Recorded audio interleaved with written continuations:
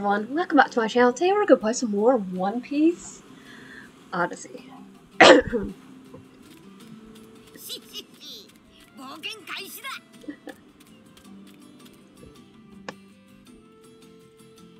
I should probably put a little bit more.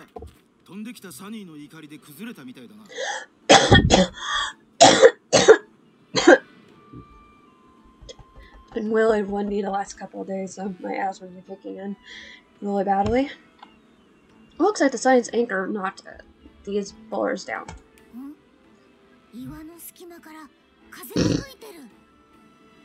There's a breeze coming from between the boulders. I'll slice them.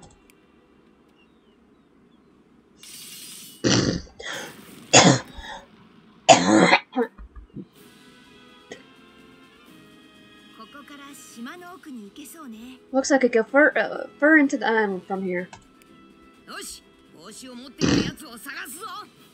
Okay, let's look for the girl that took my hat.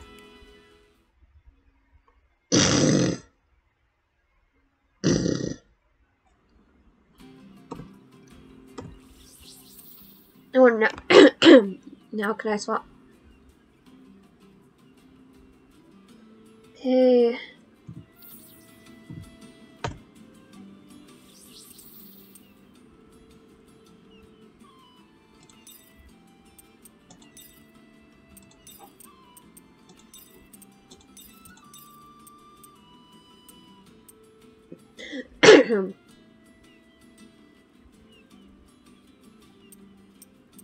Like, Chopper I really want for healing. I love Sanji, but I will go with Nami.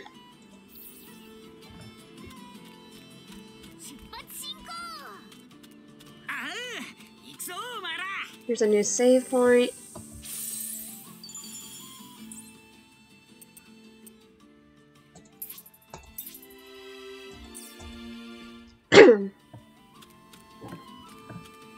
Oh, I can't go right there.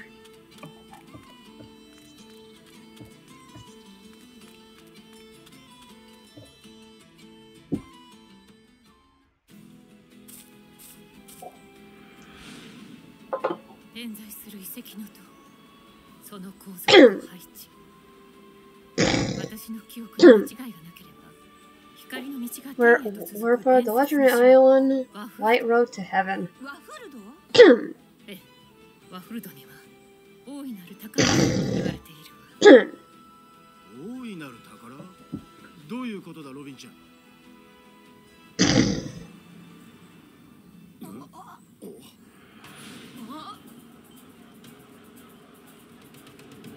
Well,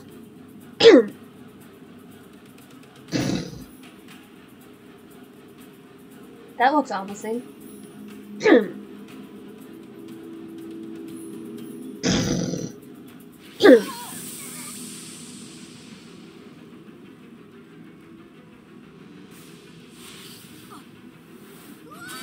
A battle?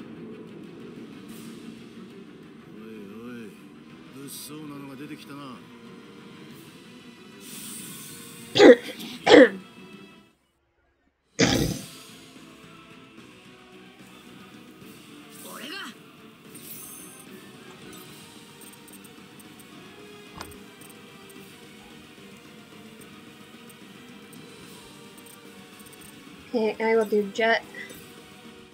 Luca.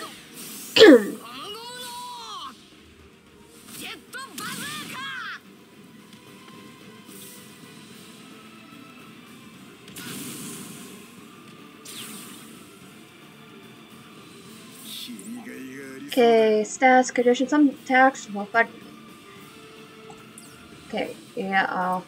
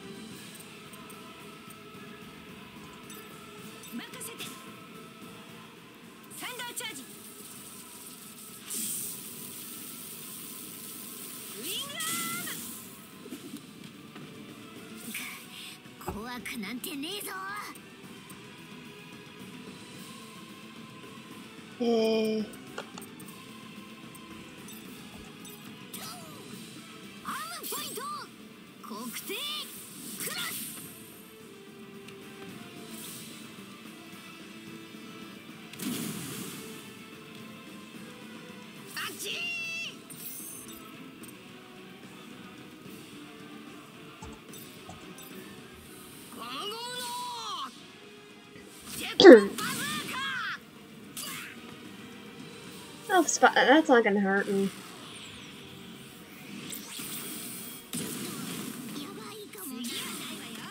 Chopper's burn. Oh, no, not Chopper.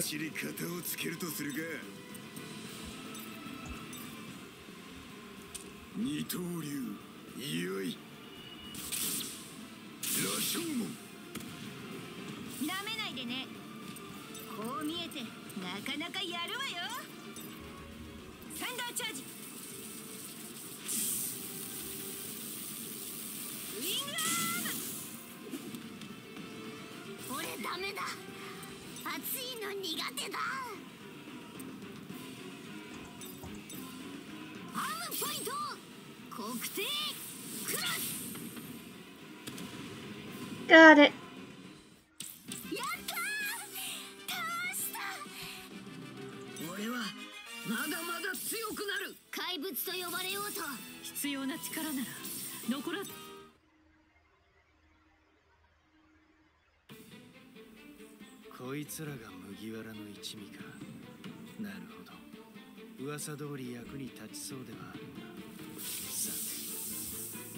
Do I get another battle?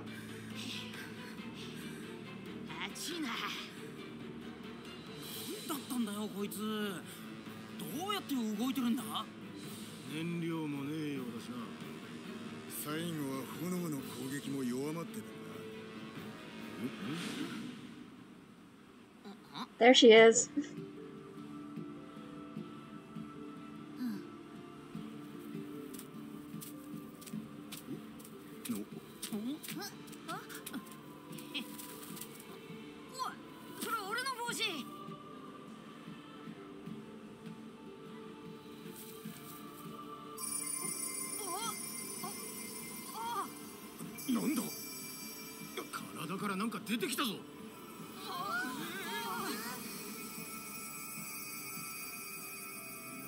What's happening?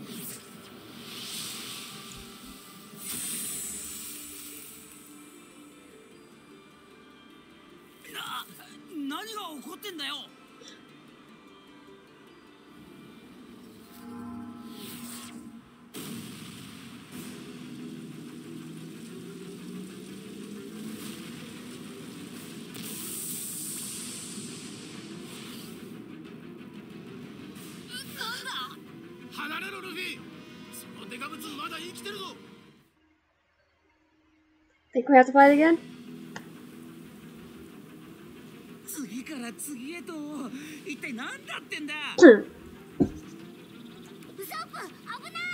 Watch out, Usopp. Yeah. Well, it's gonna attack Usopp.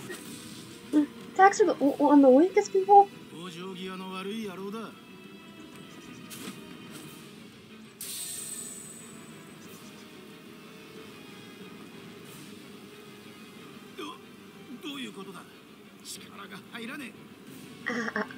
Did you take all your abilities?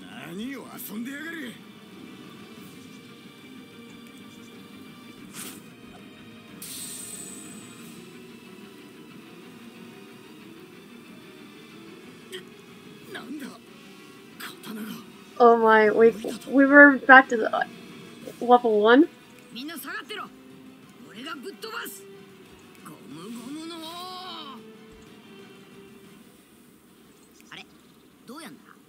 How do I do that again?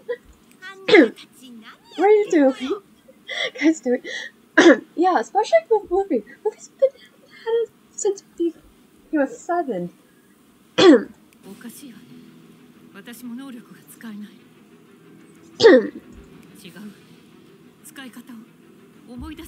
No, I can't remember how you use it.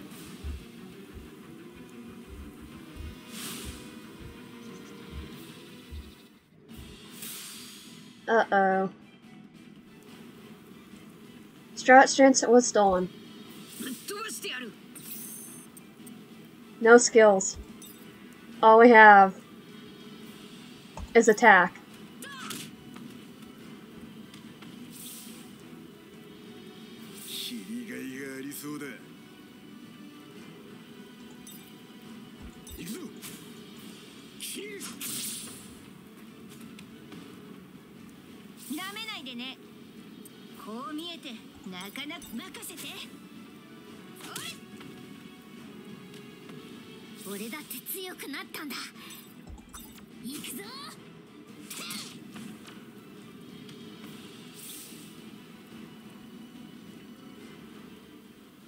Yeah, we need to run.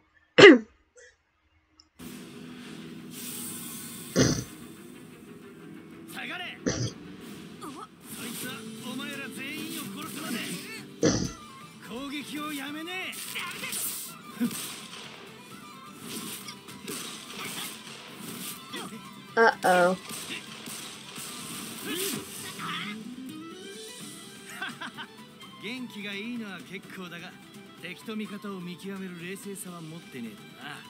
Enemy's not gonna, you know, come at you with a gun. I mean, he...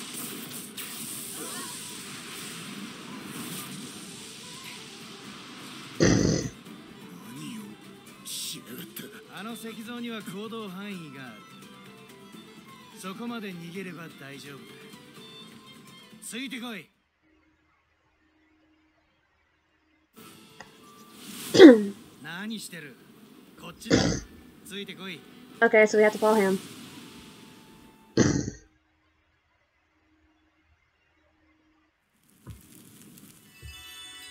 Oh, the mysterious man.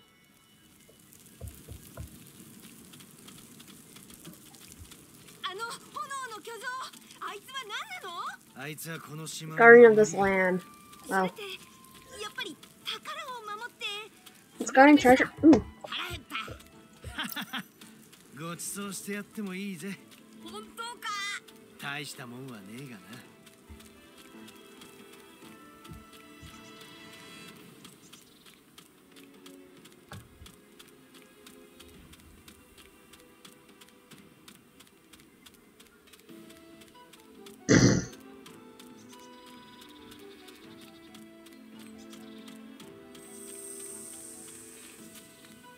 His mysterious house. Okay.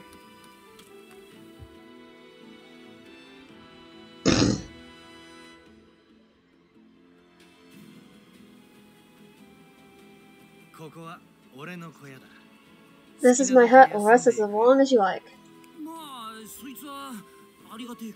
We appreciate the offer, but you can't trust me. How about I introduce myself?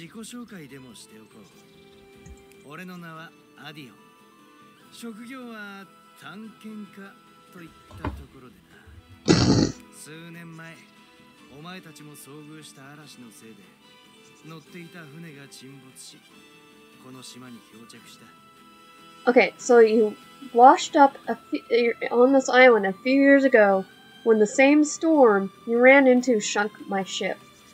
How is it the same storm when it was a few years ago? I know it's One Piece, but logically, no. When I started living here with the, yeah. Who's that? Her, oh, the girl.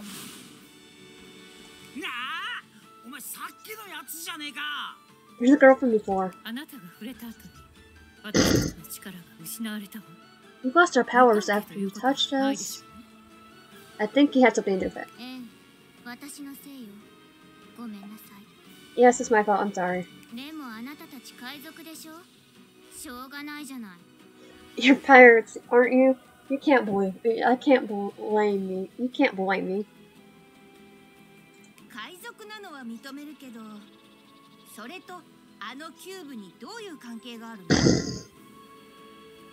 I'll admit we're pirates, but what does that have to do with that cube?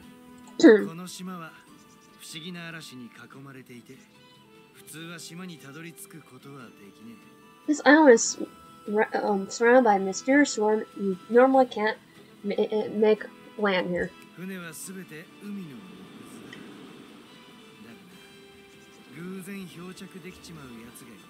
Every ship gets sunk into the sea, but some people wash up on shore.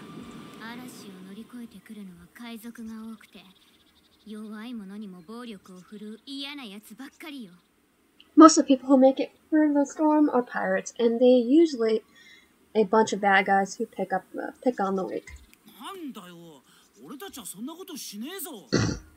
But we don't do that.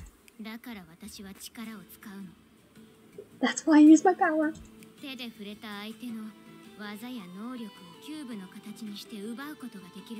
When I touch someone, I can turn their skills or powers into a cube and take them away. How does that work?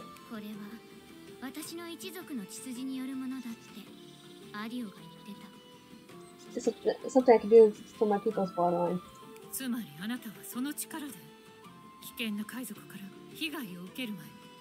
So she steals the powers before any pirates can cause any harm.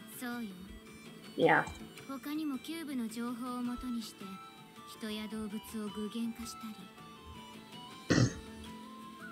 I can also take information from the cube to memorize people or animals.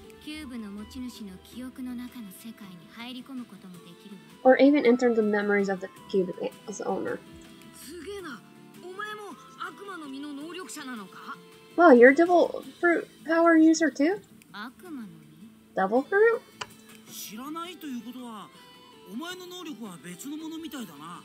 I guess your power comes from something else if you don't know what that is.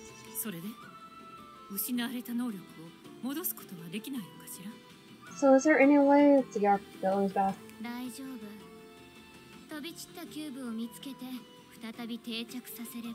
If you find the scattered cubes and stick them back in... Okay, let's go look for them. That seems like the only thing we can do. Alright, I'll help you look. Oh, really? What, really? Like I said before, I met her on the island.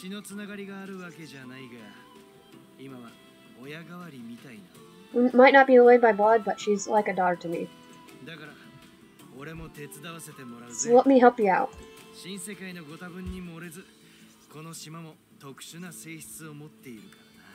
This shouldn't become a surprise in the new world, but this island is also filled with special properties.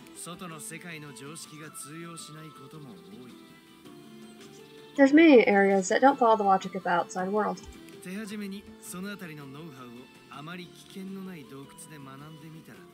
Why don't you try warning her up in a relatively safe cave? If you're lucky, you might be able to find a cube. Do you mean relatively safe?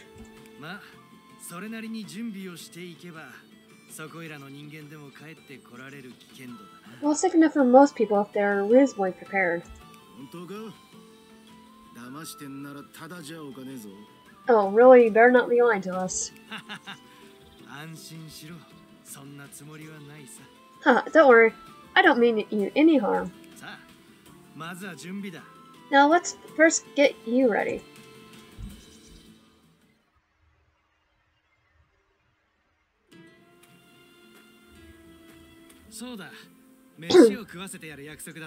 Alright, I see. I'll feed you. Come in.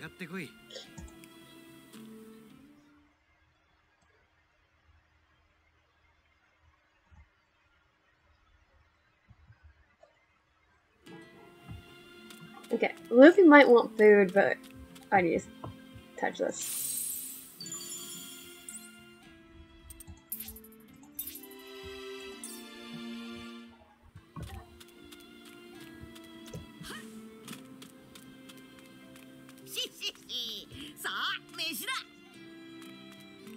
Luffy's going, I can eat it all. Can I eat all this meat?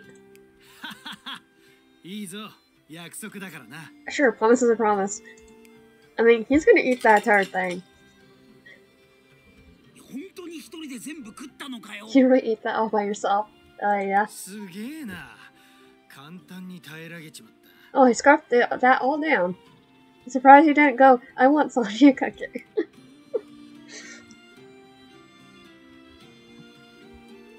Tell me when you want to go to the cave, I'll show you the way. Luffy's like, can I have more? I'm hungry still.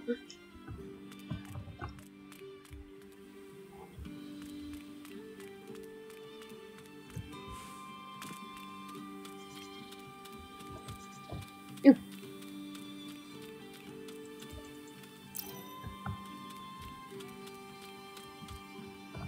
There's Brock.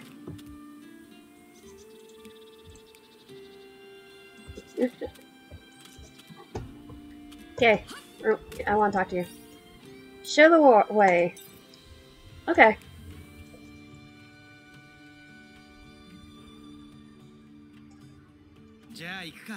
Okay, let's go then. Are you ready?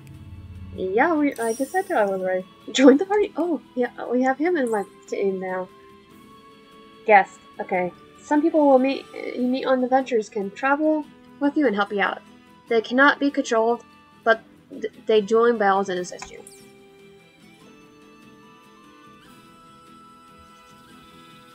Go straight on the path to the Grove, and the cave is beyond there. Test your save in the Lake Shore Cave.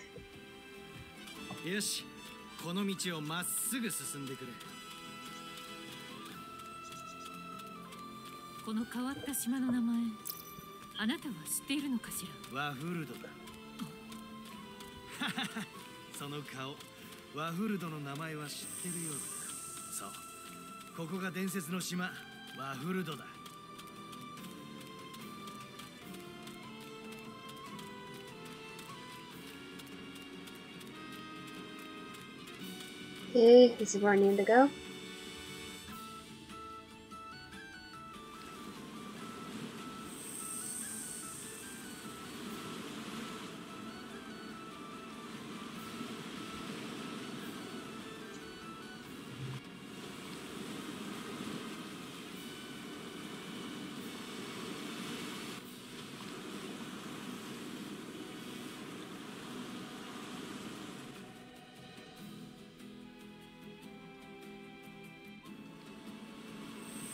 Then we have to go to that cave right there.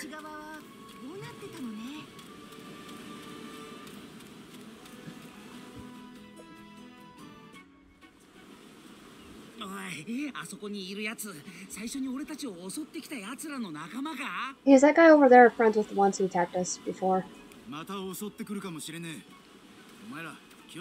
They might attack again, be careful.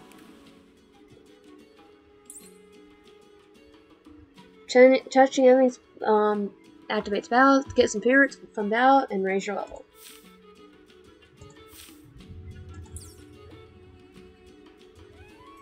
So I might actually level 40 right now. Or do they drop down to 1? Yeah. Might as well level them up too then.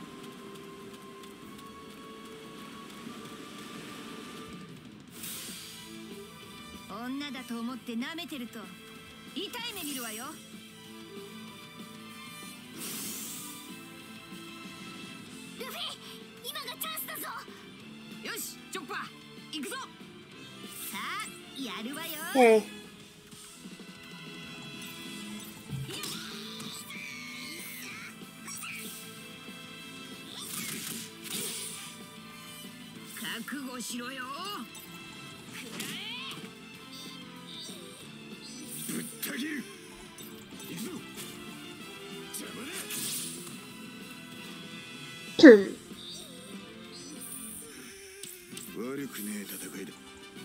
Got him.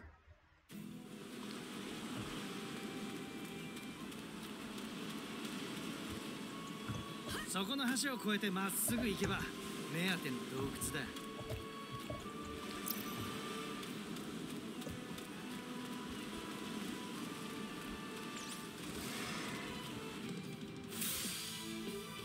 行っちゃやってやるか。行くぞ。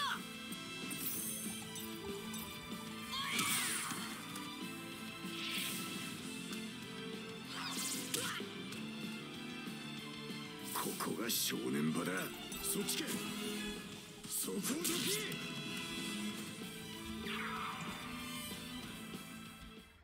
お前じ。力が戻ってきた。俺がキャプテンウソップだ。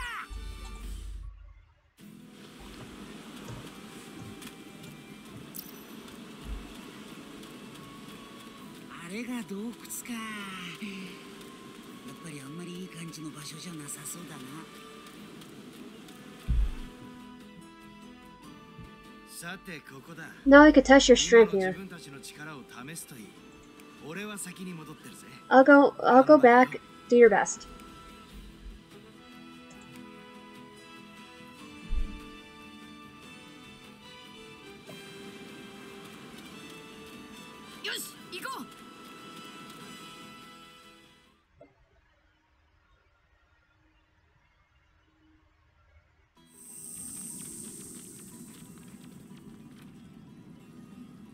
Okay, now we're in the Lakeshore Cave.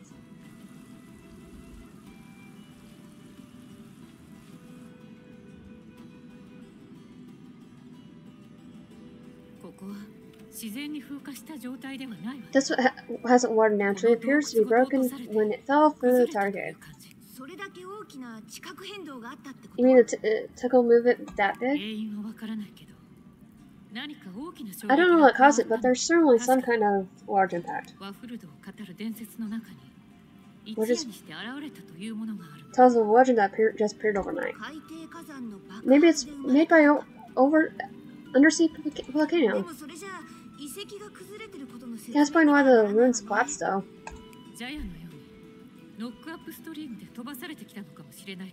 It could have been blown away by a knocked up stream like Jaya.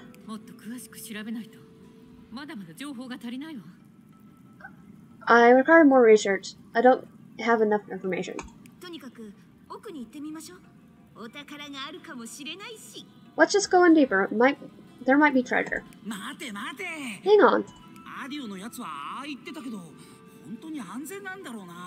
That Idol guy said it's safe, but I wonder. It feels like we're being watched. Well, what is that smell? It reminds me of something.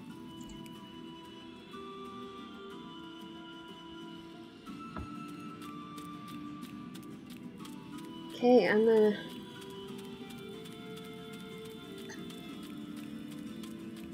go right here.